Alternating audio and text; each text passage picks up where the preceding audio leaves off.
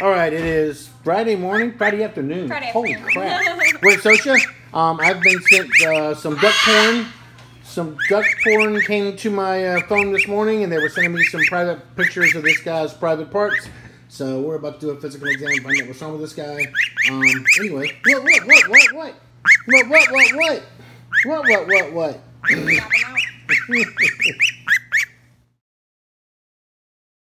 Okay, we just did this a second ago. Little bird anatomy. There is the head. There's the wing.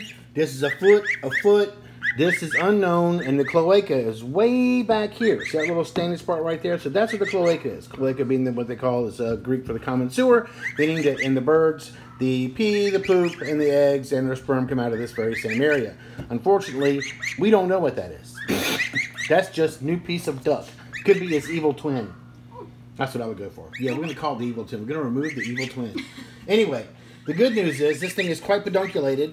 Very, very small piece of tissue holding this in place. So what we're going to go do right now is... Oh... Well, it is pretty small, but I just wonder what we're getting into. I'm going to try a local block here. And we're going to clean this up and see if we can actually pull this off and get some suture into it. So what was going to be a several $100 procedure may be a whole lot cheaper than it is.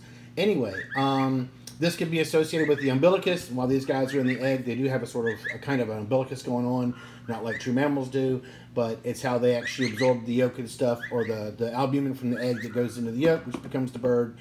And with all that going on, this is usually one of the last places to heal. So it's possible this is could be an oophoreitis or something like that, if you can even call that in a bird. Anyway, we're gonna numb this up and clean it up, and we'll see what we find out. Okay, so that's what it looks like for now. Cool. So we have removed the evil twin from the duck, yep, and we're curious as to what's inside.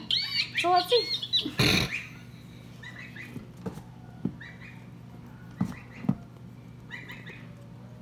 Mmm, like a nice little brain. Just infection. Goodness. Yeah, man. Yum, yum, yum. Fry that puppy up. Woo. So, Canada geese? I just know geese. I would suspect probably Canada geese.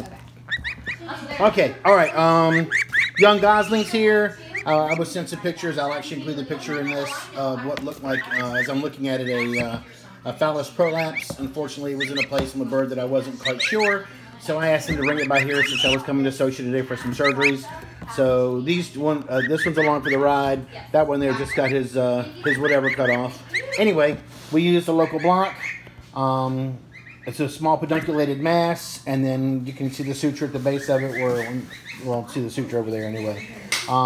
So we cut it off and left it. There is no bleeding, no sign of infection at this point in time. We will send these guys home with some antibiotics. It's okay. We'll send you guys home with some antibiotics, and that's what it looks like as of now. So this would probably be, in its simpler terms, an oophoreitis or an umbilicus infection. And again, I have a hard time remembering if I can actually use that in birds, but they can get those kind of infections. I just never heard that term used before. Other than that, that's what it looks like now. Very cool. It's a good thing nobody had to have their penis removed. Better an oofer than a penis. What? Hey. You feel so much better now. You're preening. Not falling for it now? No. It's okay. It was funny earlier. Yeah. You wanted it. What is it?